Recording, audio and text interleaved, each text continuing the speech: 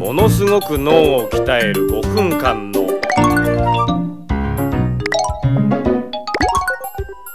またまたお会いできました。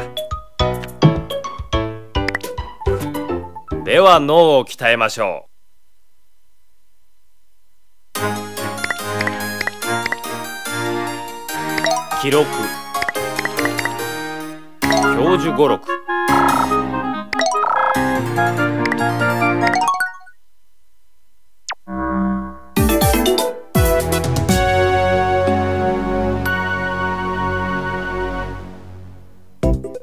速報です。東北大学の川島教授は人類の猿化を懸念しています。物事を論理的に説明できず、コミュニケーションを取る気がなく、嫌なことに我慢ができない。猿化した人にはこのような特徴が見られます。移動手段の進歩は人類から体力を奪いました。同じように情報機器の進歩が人類から考える力を奪っている。教授はそう考えています。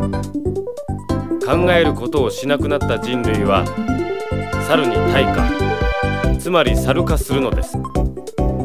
川島教授によると、猿化を防ぐには毎日の鬼トレが有効とのことです。